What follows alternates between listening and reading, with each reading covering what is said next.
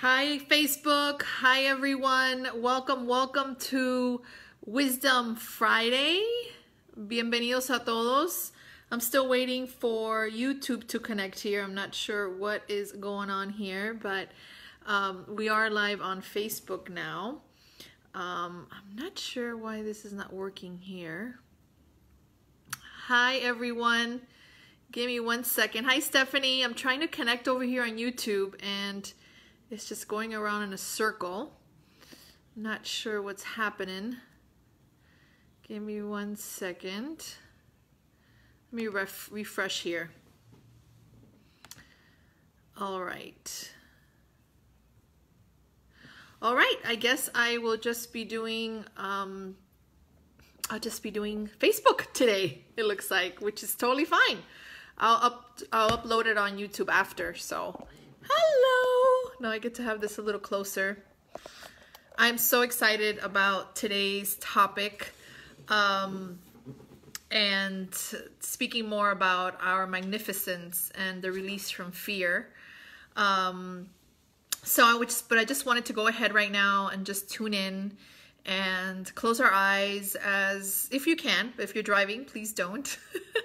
Just kind of feel into it more than have your eyes closed. But let's go ahead, if you can, close your eyes and let's just take a deep breath here.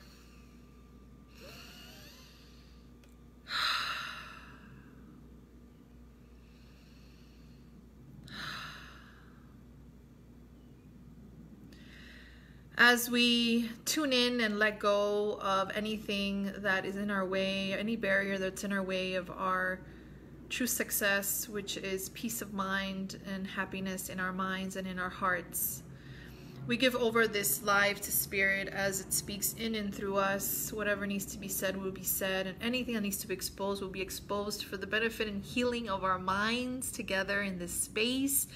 We're so grateful and thankful for this time together, to come back to our truth, to come back into our power, and to step more into the light. As we open our eyes and just declare that. I love that song, "This little light of mine, I'm gonna let it shine. This little light of mine, I'm gonna let it shine. This little light of mine, I'm gonna let it shine. Let it shine, let it shine, let it shine." And that's what we're here to do, is to really let that light shine and step into our power and our truth.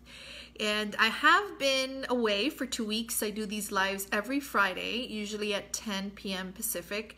And I've been traveling. I've been in Miami speaking. I had about 4 speaking events there, a few workshops, and then I was in Boston for the Course in Miracles conference, which was amazing. I was traveling with my family, so it was really nice to enjoy my career, my career as working for God with my family, with Ari and Christian. It was a true blessing to be there with them and experience my work with them. And now I'm back, and I decided I want to continue to do these lives and continue to connect with you all. And I'm happy that you're joining me. I see that there's a few of you coming in now. And today's topic is basically letting go of the fear so that we can live our magnificence. Letting go of the fear so we can live in our magnificence. And this topic is actually came from Joni. She's she's part of our happy movement. She's part of my happiness community. And she texted me this 2 weeks ago while I was in Miami, when I was planning on going live and I didn't. And she wrote to me and I said, "Well, can you please clarify a little bit of what you mean?" And she says, "Well, you know how we have fear of success." And she brought up Marianne Williamson's quote that we are more afraid of our light than the darkness. And all these conversations that we have of like, who am I to think I can do this? Or who am I to think that I can have this job? Or who am I to think that I can have money, have tons of money in the bank? Or who am I to think of that I can have an epic relationship, right? So that's what we're going to kind of come into today. And I feel it's such a powerful topic because I feel that we are so worthy, and God's will for us, or universe's will for us, or love's will for us is for us to live in our magnificence and to truly step into that arena that we step into and we shine our light powerfully through, appears our eyes, our ears, our mouth, and just like blaze the sunlight into the world. And that is so scary. But the fear is not so much the fear is not so much an external thing. The fear is not so much that we are so scared.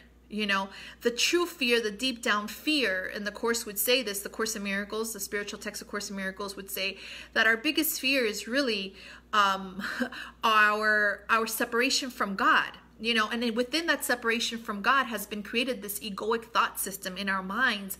And that's where the fear stems from, the egoic thought system. And there's this beautiful verse in the Course in Miracles that says, and this is when you tap into God's power, that says, when this power has been experienced, right, the power within the love of God, it is impossible to trust one's own petty strength again.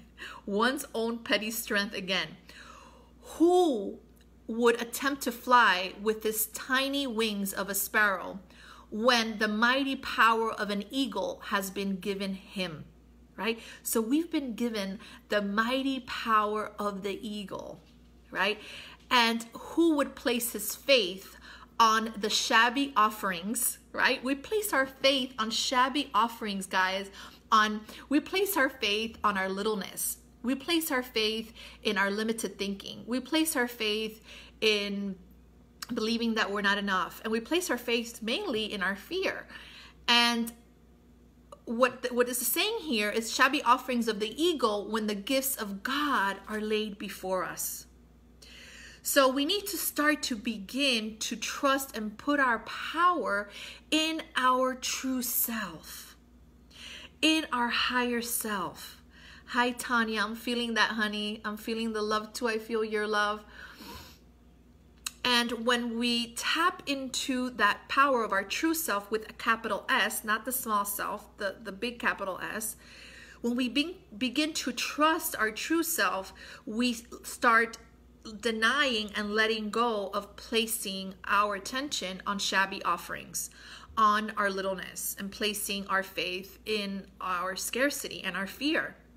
And I could only speak from my experience, but I began to really live in my magnificence and in my true power as a speaker, as a mother, as a teacher of God, as a soul in this experience, this realm that we're in, when I began to no longer compromise, when I began to start to really understand at another level that my thoughts, and this is what the Course in Miracles is teaching us, that our thoughts create our experience.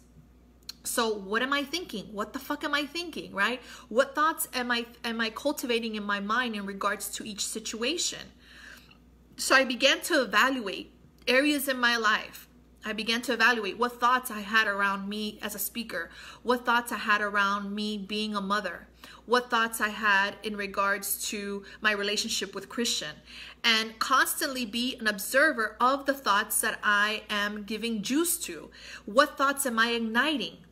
And that's how we start to step into our magnificence, is when we start to change these thoughts and start to pump up the volume. Remember that song, pump up the volume, pump up the volume, pump up the volume, dance, dance, right? It's like when we start to pump up the volume on that voice of spirit in our minds, we start to just explode and we step into that arena of our greatness, and the time has come. So what we do this is in our everyday thinking. And we need to start to realize, what is success really? That's how we start to live our magnificence, is what is our goal here? Because it says we're fear of success. Well, what is success? For me, you know what success is? It has absolutely nothing to do with the world of form and everything to do with my internal well-being.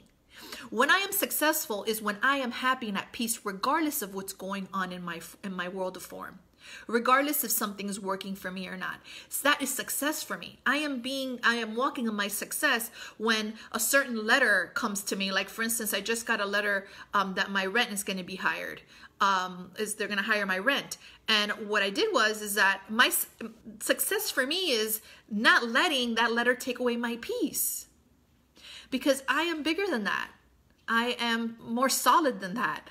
You know, how can I let a piece of paper that has a few numbers disturb my peace of mind? So I am successful in the fact that that letter has no vibration overtake over me and how I'm feeling.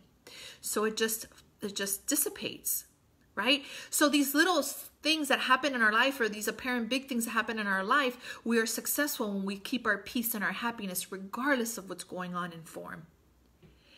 But now let's talk about success in form, because we are in a body, it appears like, and it appears that we want things, and it appears that we want to create things, and there's nothing wrong with that. You know, I love to create. I just, you know, basically, you know, produce my own audiobook, or, you know, I'm creating new speaking opportunities for myself, and all these things. So within that of me creating, what I do is that I honor that, because why do I have this in my heart? So I always say, I feel that God has placed this purpose in my heart, and all I need to do is give it over. And giving it over to God and giving it over to the Holy Spirit to use it as its function is what I want. So the success in the worldly sense is beautiful, and there's nothing to feel guilty about. Actually, God doesn't want us to feel guilty. I feel as course students, we don't want to create, so we feel guilty for creating in form, but the call is that, wow, I would love to create this in form. But the important thing is to give it over to our true self, to our higher self. And if this project is in alignment to that love, if it's in alignment to the expansion of love in your mind, because there's a call of the heart if it's in your heart that you want to do it. And it's all for the healing. Everything's always working for you. Stephanie says, I am not my circumstances. And that's true. We are not our circumstances. And Tanya says, questioning myself. Yes, questioning myself has been so healing. And I feel like questioning ourselves is important, because when we question ourselves, we are asking ourselves, what are we thinking? What are our thoughts about these circumstances, or what's going on? So I'll go on to read here. I'm reading this from a little thing, that inspiration that came to me from Pathways of Light today. And it says, our true self does not believe we're separate from our Creator. So to be in our magnificence, we need to be more in our true self. So it says, our true self does not believe we're separate from our Creator. It remembers we are love. All that is real is that love. With the strength and power of God in us, there's nothing to fear. Nothing to fear. God is invincible, so is our true self. No harm can come to what God created changeless as himself. So are you listening to these words? So basically our magnificence is in our strength, in our true self. And our true self with a capital S is that self that is connected to the bigness of us. Basically the power of the union of the universe of love. That is our true self. But we function more in our part that is our little self. And the way that we live our magnificence is to begin to change our thoughts about ourselves, because our thoughts give us our experiences. Our beliefs give us our experiences. So if we start to change our thoughts around any circumstance that's aligned more to truth, then we are free. And first, you have to get really honest about what those thoughts are, right? So for instance, today, in regards to the hiring of my rent, I had a lot of thoughts around it, and I sat with them. Right? So I was like, okay, what is it that's kind of taking me away from my peace with this letter? So first of all, it was, you know, why are they hiring the rent? They already hired it last year, and before the years they didn't really hire it. What bastards they are. Like, they're making so much money and they're putting it on us, the tenants. That was another one. Another one was, are they raising my rent because I asked them to change my windows in my apartment? Like, is that why they're doing it? And all these like silly thoughts, right? So we just need to get really honest about what these thoughts are. And I started laughing at them, and I tuned into spirit, and this is what we need to do. We all have the voice of spirit within us. We all have that intuitive voice, and we just need to ask, and what does it sound like? Well, for me, it sounds like me. But I just know that it's not my separated self, because of the way that the message comes through. It's so beautiful. It's so gentle. It's so, how do I say this, helpful. So I close my eyes, and what I get is to love them, to bless them. And that's so opposite of what my ego would say, because my ego would want to attack them and want to be right. But I was like, bless them. And I was like, wow, that makes sense, because if there's just a mirror and I'm blessing them, then I'm actually healing, because I'm no longer projecting my guilt onto my brothers and sisters. So here we go. So it's, I blessed the person that sent me the letter of the rent increase, right? I bless the owner of the buildings, all these buildings he has. Wow, that's such a responsibility, right? But my ego would say, what the fuck, he has so much money. Like, he's such a dick. So, but I have to stop myself. So this is how we come into our magnificence, is like, I bless him, and I ask Holy Spirit for a change of perception of whatever I'm thinking about these people. And I start to bless the office. And then I got the very strong insight that I would write a letter and talk about this. And that it was very clear that I had to write this letter to the company.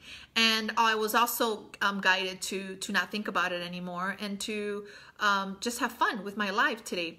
So that's how we work it, guys. We start to have very vigilant of our thoughts, and to turn them around. For the higher good and what serves you more. What happens is that a peace came over me. A peace came over me of where I saw it another way. I also got that these experiences that seem to bother us are actually working for us. These experiences of letters that we get, such as the letter I got, are actually working for us. It's actually helping us wake up more to God. It was so funny, because I was like, this letter that I feel is a hindrance or bothering me is giving me the opportunity to undo the egoic thought system more in my mind. Right? That's how I saw it. It was like, this letter's serving me so that I can practice letting go of the egoic thought system in my mind. Like, this is literally serving me. Isn't that, that's just such a radical way of thinking. So anytime that we come into a problem, because the only problem is a perceptual problem, right? Whenever we have any type of problem that we have that is hindering our peace, we just say, wow, thank you for this opportunity, because this lack of peace that I'm having right now, this lack of this separation I'm feeling right now from my source, this disease feeling, or this stressful feeling, this anxiety feeling, you know, my rent has gone up, I've just lost a partner, or somebody's just broken up with me, somebody has just cheating on me, I have a food disorder, whatever that is, right? It's working for you. What I got from Spirit this morning is like, all these things are just symbols for us to awaken more to our true self, to use it. It's kind of like going to the gym. It's like to use it as an instrument to wake up more to God in our minds, to let go more of the egoic thought system in our mind. It's actually helping us. And you can't put a price on that. It's like invaluable. So that $7 to $2 a month rent raise, which looks like likely will happen or not, it's helping me get closer to my source. So I see it like a hindrance, like it's doing something to me, but it's the opposite. It's working for me. This is how we start to live in our magnificence, when we start to change our perception of what really, really, really is true here.